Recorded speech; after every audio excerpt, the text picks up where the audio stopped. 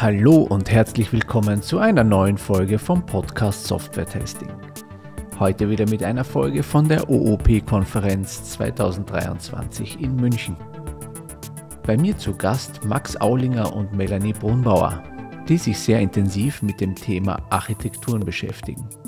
Im Besonderen nämlich Architekturen gemeinsam gestalten, denn sie sehen da einen ganz wesentlichen Hebel, um gute Architekturen zu entwickeln. Was das bringt und welche Methodiken man nutzen kann, um gemeinsam eine Softwarearchitektur entstehen zu lassen, das verraten sie uns in der heutigen Folge. Viel Spaß beim Hören!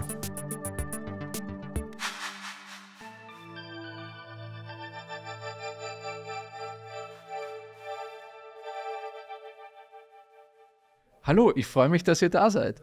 Ja, hallo Richie, vielen Dank für die Einladung. Ja, sehr gerne. Freut ist kein Schwack unsererseits. Wir sind ja hier auf der OOP, der Spezial-Sommer-OOP, wie ich gelernt habe, ist meine erste. Und normalerweise ist die ja immer so im Anfang des Jahres, aber dieses Mal ist diese Live-OOP im Sommer, also ein besonderes Format und das erste Mal mit dem Podcast hier auch vor Ort. Ihr habt gerade euren Vortrag auch gehabt. Ich sehe die Entspannung in euren Gesichtern, das ist ganz toll. Und ja, wir wollen uns ein bisschen um das Thema auch Architekturen unterhalten, so dass also Herzensthema von euch oder quasi was euch ganz massiv beschäftigt, auch wie man da gemeinsam dran arbeitet und so. Und ja, da würde ich einfach einmal euch auch den Ball geben. Was ist denn so euer Thema da dabei? Was bringt ihr da so mit? Also wir haben ja den Titel gewählt, Architektur gemeinsam gestalten. Und tatsächlich hat der Artikel eine gewisse, oder der Vortrag eine gewisse Geschichte. Wir haben zusammen letztes Jahr einen Fachartikel geschrieben im IT-Spektrum. Da ging es um Selbstorganisation einfach mal ausprobieren. Und wir haben da Experimente in den Fokus gestellt, die Zusammenarbeit so als gestaltbares Ding in einem Team in den Vordergrund stellen und zum Ausprobieren animieren. Mhm. Und unsere Überzeugung aus der Arbeit mit Softwareentwicklungsteams, und ich sage da ganz bewusst unsere, weil ich bin da immer der Quacksalber, der außen steht als Agile Coach oder Scrum Master. Ja. Die Melanie ist dann wirklich mit beiden Armen im Code und das sicher auch nochmal eine andere Perspektive einbringen. Wir sind der Überzeugung, dass eine intensive Zusammenarbeit, die auch dafür sorgt, dass jeder gehört wird, Ideen von allen Beteiligten aus Teams, auch von den Introvertierten, einfach einen Beitrag zu einer besseren technischen und fachlichen Lösung liefert. Mhm. Und aus diesem Fachartikel kam dann eben auch aus dem Review das Feedback zu Architekturthemen. Das war an der Stelle noch eher kritisch und hat uns aber zum Denken gebracht und gesagt, Mensch, die Architektur ist eigentlich sowas, was der Architekturbegriff als schlecht definiert oder es gibt viele verschiedene Definitionen. Mhm. Jeder fühlt sich mit einer anderen wohl, aber letztendlich scheint es was Wichtiges zu sein. Und es sind irgendwie harte Entscheidungen, die in der Softwareentwicklung getroffen werden müssen. Und da wollen wir helfen, weil da an der Stelle ist ganz stark die Zusammenarbeit und auch das gemeinsam fokussierte Hinarbeiten auf Qualität, auf eine richtig coole Software, unser Steckenpferd. Willst du noch was gleich dazu sagen? Das ist schon so angesetzt. Genau, also Architekturentscheidungen oder Architektur bringt ja immer dieses bisschen Schwere mit, dass man sich da bewusst ist, okay, wir haben gerade eine Entscheidung zu treffen, die relativ weitreichend ist. Also es ist keine Änderung, die man nachher einfach wieder revidieren kann. Und deswegen ist gerade für uns an der Stelle eben wichtig, zu ermöglichen, dass man eine möglichst gute, breite Wissensbasis hat, um diese Entscheidung zu treffen. Und deswegen auch dieser Vortragstitel mit Architektur gemeinsam gestalten, dass man dann eben diese Basis auch schafft. Mhm. Es ist ja, also ich kenne es ja aus meiner Testing-Historie, ne? Es gibt dann immer so diese Momente, wenn man dann getestet hat und dann merkt man, oh, Last und Performance, das funktioniert irgendwie nicht, was ist schuld? Die Architektur. Ne? Hätte man sich da mal bloß drum gekümmert und dann ist es meistens zu spät, weil sowas im Nachhinein zu ändern, sage ich dann auch immer, das kann man machen, aber das ist jetzt auch echt noch mal ein Kraftakt. Ne? Genau. Ja, die Schwierigkeit ist ja, wenn du es in so einem späten Zyklus feststellst, ist der Schmerzdruck wirklich groß genug, damit irgendjemand gewillt ist, nochmal so viel Geld in die Hand zu nehmen, um diese architekturelle Änderung zu bezahlen. Weil erstmal kannst du von außen ja auch nicht genau feststellen, woran liegt es, diesen Beweis zu erbringen und ich investiere jetzt das und dann wird es besser. Und tatsächlich adressieren wir in dem, was wir im Vortrag erzählen, mit verschiedenen Teamexperimenten in der Zusammenarbeit, genau solche Dinge. Ich greife jetzt an der Stelle gleich mal in die Mitte rein. Ein Experiment, das wir vorstellen, nennt sich Double Pairs. Was wir an der Stelle machen, ist, wenn ein Softwareentwicklungsteam vor zwei unterschiedlichen Lösungsalternativen steht und verunsichert ist, okay, was ist jetzt besser? Die Hypothesen sagen das, die Hypothesen sagen das. Bringen wir Teams dazu, mit zum Beispiel zwei Pairs, deshalb Double Pairs, zwei Pärchen, nebeneinander einen Durchstich zu bauen, der zu messbaren Kriterien, wenn du jetzt sagst Performance, wenn ich harte Performance-Kriterien habe, das muss ich erreichen, damit es die Qualität für meinen Endnutzer ausreichend abbildet. Dass ich tatsächlich einen Durchstich baue, zwei Durchstiche baue, die ich vergleichbar habe.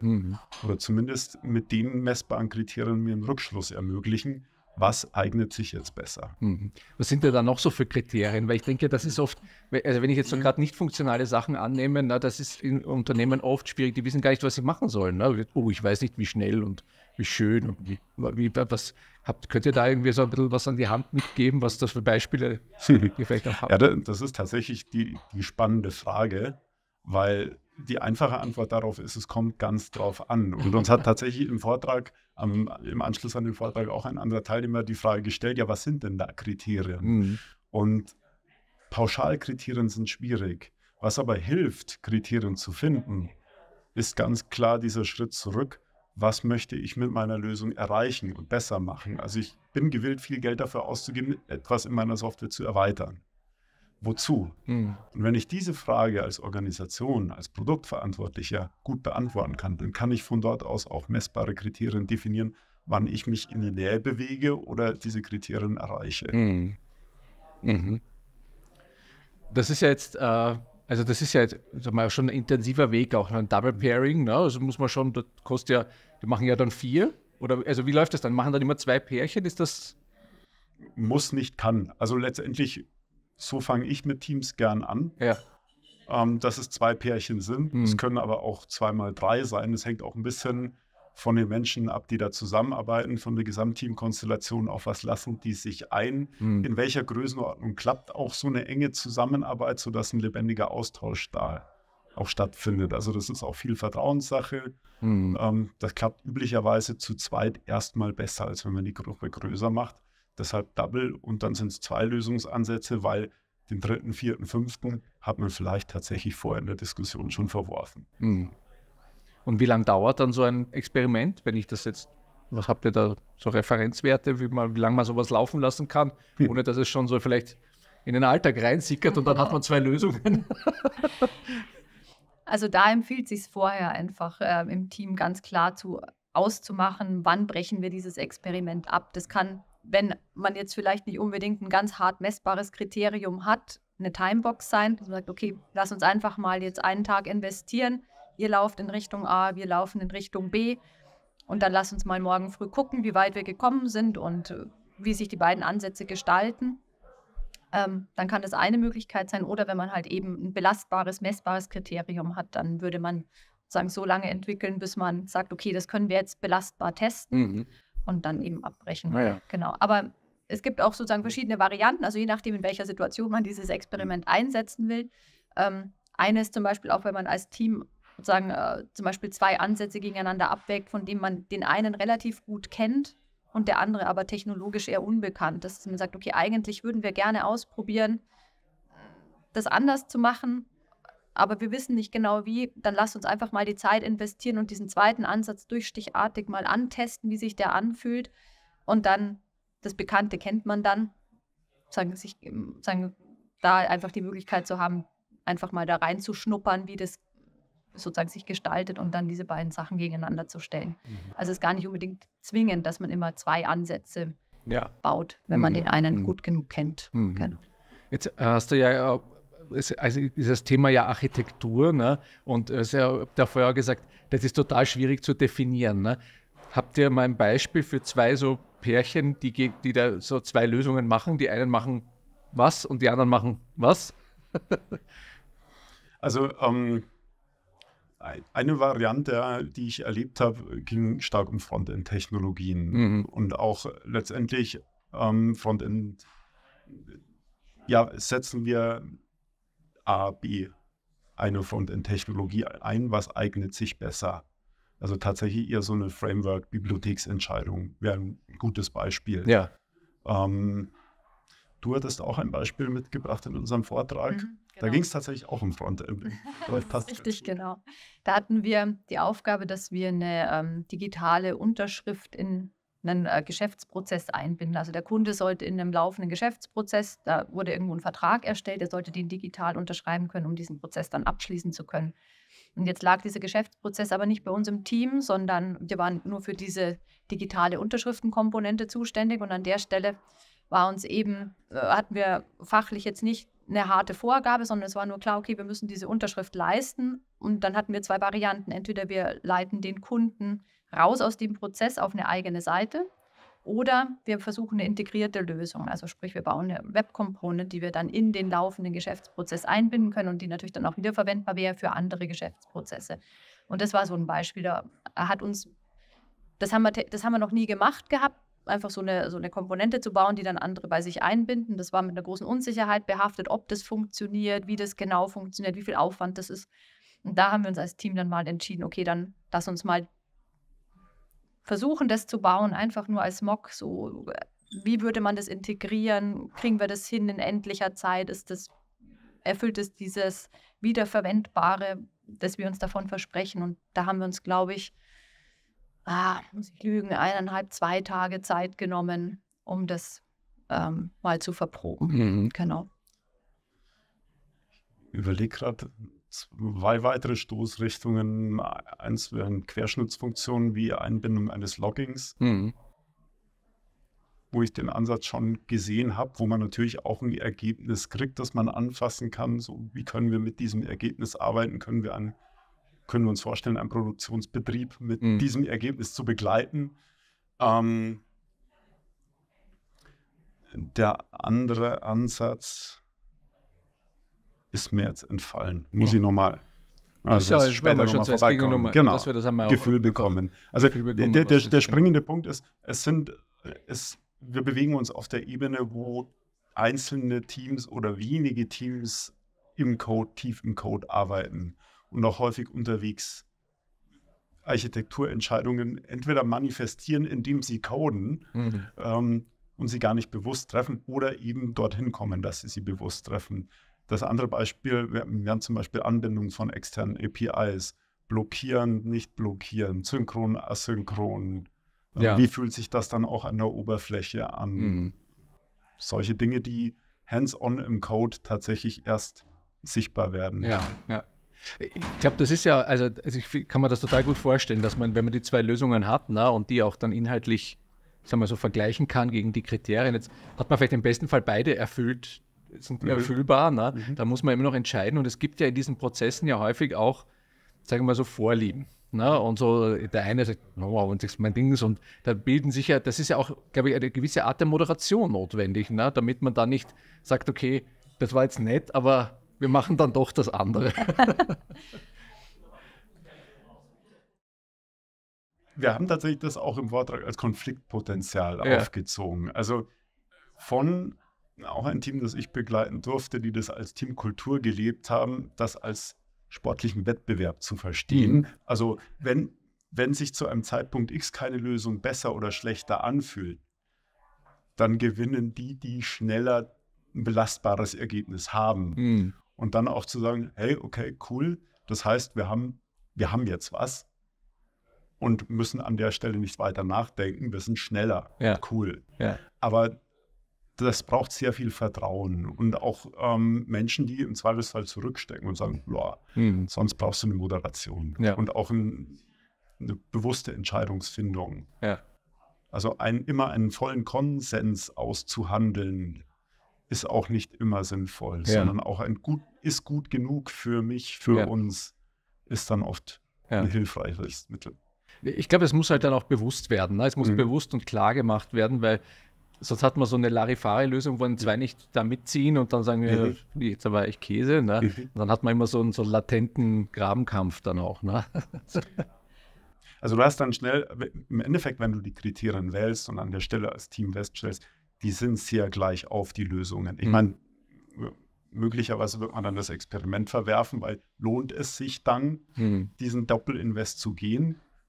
Wenn man sich aber lohnt, an der Stelle dann letztendlich sich auch klar zu verständigen, wie treffen wir dann die Entscheidung? Werfen wir dann eine Münze oder machen wir Best of Five? Oder genau.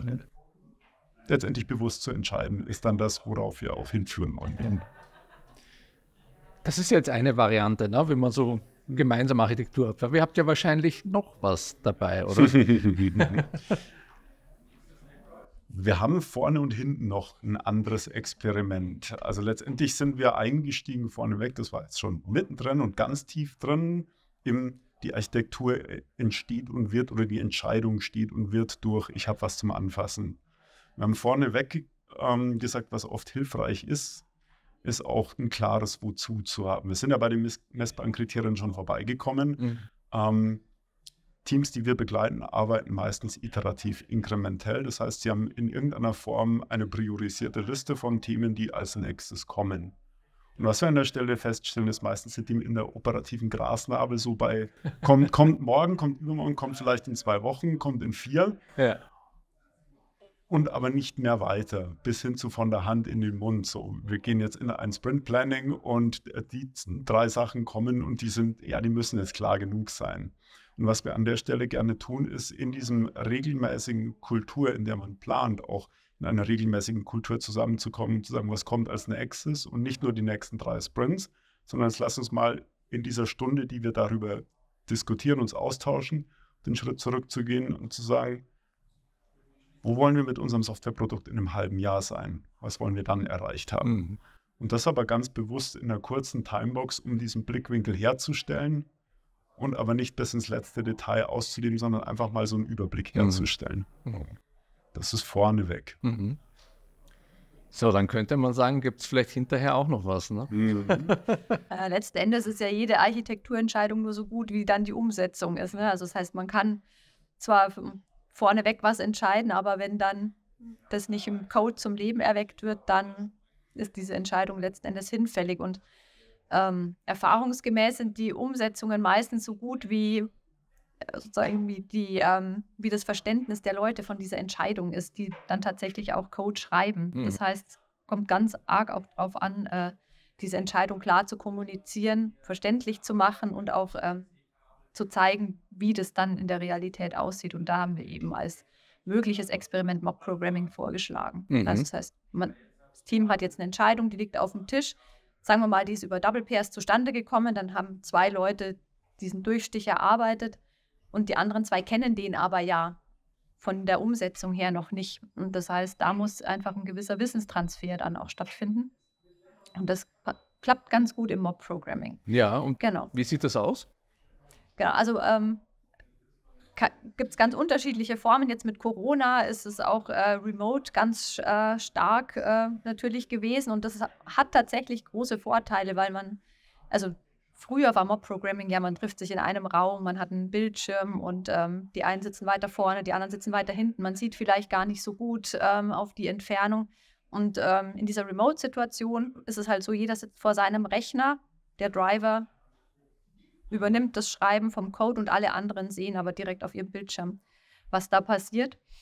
Und der Trick ist dann, dass der Driver vielleicht möglichst wenig kommentiert, was er tut, dieses Kommentieren, aber dann die anderen übernehmen. Und das kann dann ganz lebendiger Austausch werden. Das kann dann reichen von bis zu, guck mal, da fehlt noch ein Strichpunkt, also ganz trivial, bis zu, guck mal, nee, so war das eigentlich nicht gedacht. Wir wollten die ganzen Sachen doch in dem Paket haben oder wir wollten es doch anders strukturieren. Und da kann ganz lebendiges Miteinander coden passieren. Der Witz ist dabei oder der Trick ist dabei auch, dass man dann wirklich regelmäßig wechseln muss, damit wirklich jeder mit am Ball bleibt. Also das ist super Lernerfahrung, ne? Ja, genau. Ja.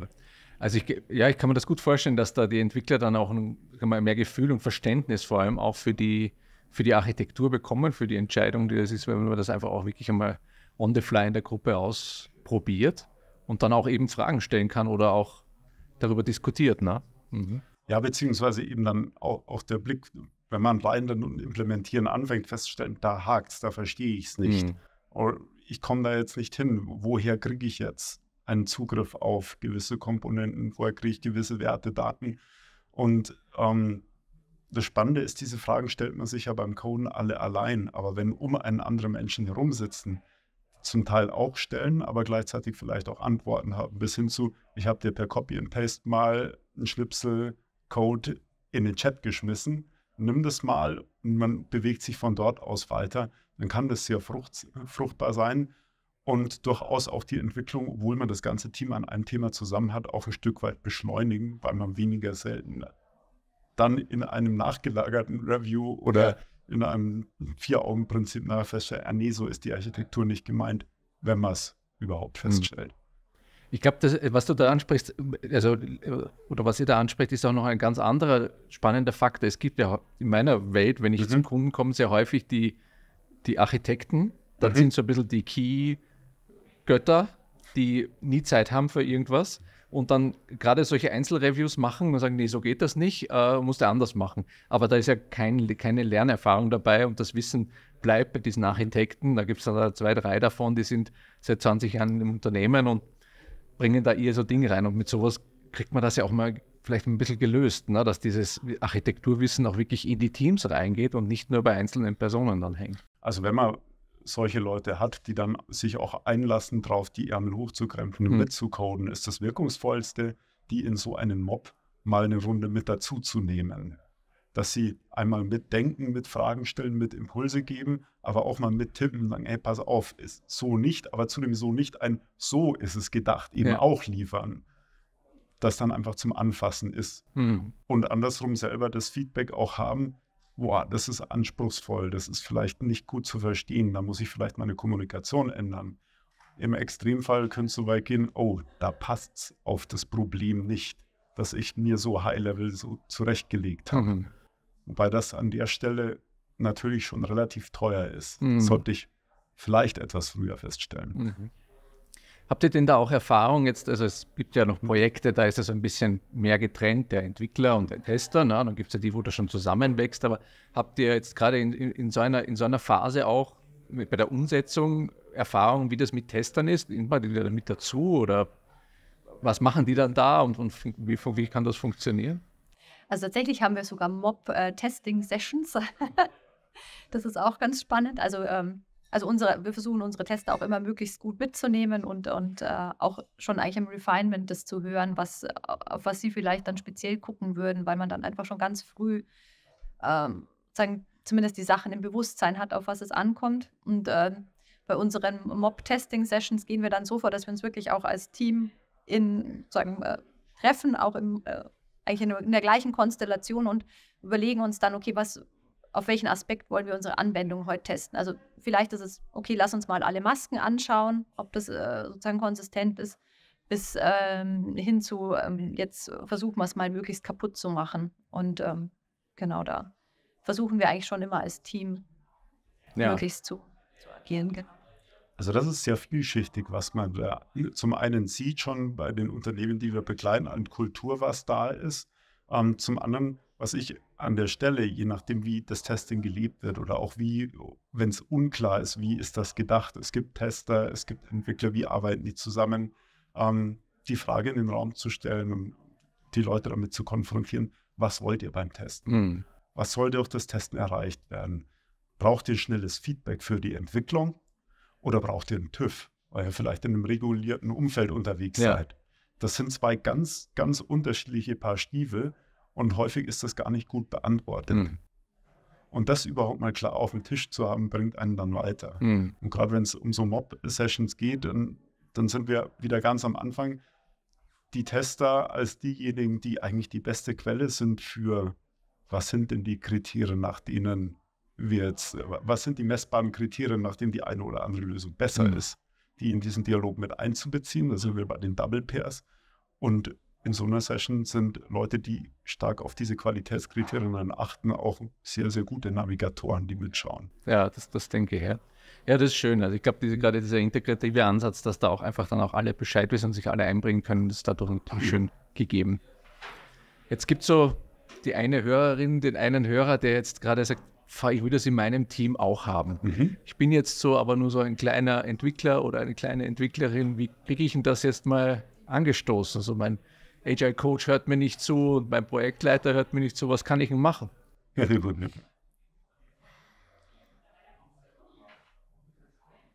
Also letztendlich animiere ich immer gerne, direkt mal auszuprobieren und von der Seite zu denken, was kann ich mir vorstellen, welches kleine Experiment kann mein Entwicklungsalltag besser machen? Und irgendeinen Mitstreiter, eine Mitstreiterin dafür zu finden, lasst uns das mal auszuprobieren. Irgendwelche kleinen Dinge kann man im Alltag sehr einfach und sofort umstellen. Vielleicht hast du aus der Perspektive der Entwicklung da auch einen guten Ansatz. Was ist ein kleiner erster Schritt, um ins Laufen zu kommen? Also ich würde auch sagen, vielleicht einen Kollegen suchen, wo man denkt, okay, der könnte vielleicht aufgeschlossen sein, das auszuprobieren. Und dann kann man das mal im kleinen Rahmen, vielleicht auch zu zweit mal sagen, okay, oder vielleicht auch zu dritt, lass uns das doch mal im Mob ausprobieren, was wir da jetzt uns sozusagen theoretisch überlegt haben. Und dann, also die meisten Teams arbeiten ja heute agil oder haben sowas wie eine Retro. Und das ist dann eigentlich auch mal ein ganz guter Zeitpunkt, wo man sagen kann, komm, im letzten Sprint haben wir das doch irgendwie ausprobiert und da kann man gut Feedback geben, so okay, das fanden wir gut, weil. Und dann, glaube ich, kann man das eigentlich sozusagen von unten her ganz gut anstoßen, so eine Veränderung. Der spannende andere Punkt ist die Sprechweise. Und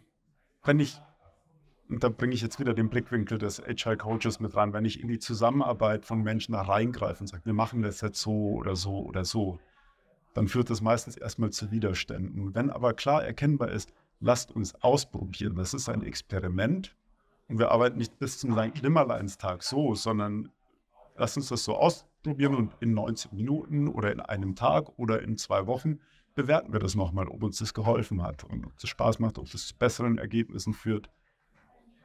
Und dann robben wir uns von dort aus vor. Also tatsächlich auch ein Ausprobieren und Experimentieren als solches zu kennzeichnen, macht meistens die Hürde sehr viel kleiner, um anzufangen, um ins Tun zu kommen. Okay. Ja, sehr schön. Also wenn jetzt jemand zuhört, du bist nicht allein. Ja, es gibt jemanden, mit dem du das machen kannst und einmal einen kleinen Schritt machen kannst und das dann auch mit reinzubringen in die Retrospektiven, in die Reviews, dort mal die Erfolge dann auch zu zeigen und das wachsen zu lassen. Ne? Ja, der andere Punkt ist, wenn du etwas vorlebst, also wenn sich 2 in einem Team finden, die das einfach mal machen und andere stehen daneben so und sagen, hey, das ist ja doch ganz cool, dann hat das einen ganz anderen Zug, als wenn man das rein theoretisch irgendwie erstmal durchexerziert hat. Ja, und so wird plötzlich nicht nur die Software, die man gestaltet, gestaltbar, sondern auch die Zusammenarbeit im Zusammenhang mit, was soll denn rauskommen? Und das ist eigentlich so eine wichtige Quintessenz dieser Experimente, auch die Zusammenarbeit als gestaltbares Gut eines Teams zu verstehen, weil unterschiedliche Anforderungen erfordern auch eine unterschiedliche Teamzusammenarbeit, um gute Lösungen zu produzieren. Und unterschiedliche Menschen sind es ja auch noch. Ja, das stimmt. Das sehen wir ja alle. Ja. Also was für das eine Team funktioniert dem anderen vielleicht nicht. Da funktioniert aber dafür dann was anderes. Ja. Also. Genau. Ja, also so die Unterschiedlichkeit auch durchaus zu leben und bewusst zu machen, ne? Und auch zu nutzen. Ne? Ja, wertzuschätzen, positiv zu sehen. Genau. Also nicht, der ist doch immer der und macht doch immer, sondern wenn es in die Ecke kommt, dann nehmen wir genau den dazu. Ja, genau. Also den Tester, der dann da quälende Fragen stellt, habt ihr da auch angeschaut? Ja. Also das Ganze sich bewusst zu machen, auch diese Eigenschaften, die wir gerne mal als negativ und störend konnotieren, zu überlegen, wo sind es Stärken, in welchem Kontext. Ja. Da hilft das Ausprobieren in der Zusammenarbeit, die überhaupt kennenzulernen. Weil gerade so in dieser Corona-Remote-Personenvereinzelungssituation ist das schnell mal ziemlich weit ausgeklammert. Ja, klar. Sehr schön. Ich danke euch herzlich für diesen Einblick, für diese 3 Ansätze, da mal zu experimentieren, das mal auszuprobieren.